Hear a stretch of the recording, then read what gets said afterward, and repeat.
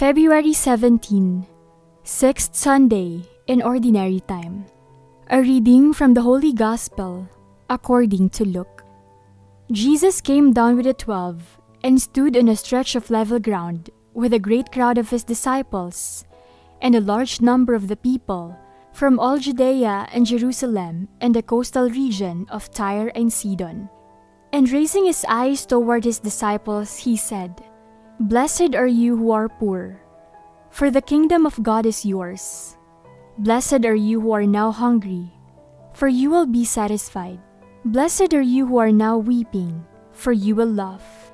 Blessed are you when people hate you, and when they exclude and insult you, and denounce your name as evil, on account of the Son of Man. Rejoice and leap for joy on that day.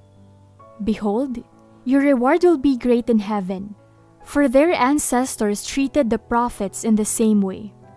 But woe to you who are rich, for you have received your consolation. Woe to you who are filled now, for you will be hungry. Woe to you who laugh now, for you will grieve and weep.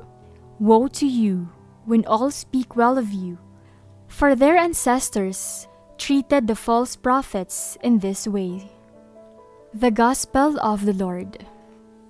When a person is truly blessed, there are people who seem to have everything. They are intelligent, kind, good-looking, of good family background, and socially well-connected.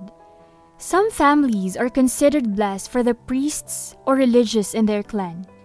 Others can afford to do charitable works because they and their children are financially stable. If some do not have the above mentioned, they are said to be cursed or unfortunate. As my mother once described struggling relatives of ours, kinalimutan yatang basbasan ng Diyos ang pamilyang yan. Is this type of valuation correct? Who in fact is truly blessed or cursed? The Gospel is a shorter version of the Beatitudes from Luke. Unlike Matthew, Luke addresses the Beatitudes directly to his hearers, and not in the third person. This makes the Lucan version more personal and direct.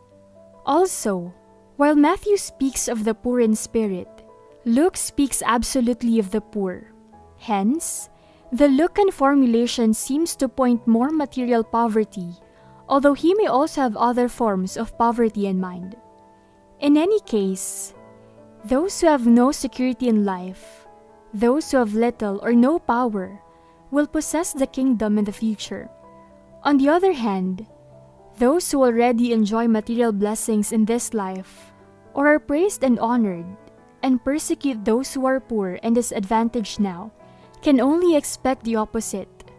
Woes await them. What is the message of the Beatitudes? Two things addressed to two groups.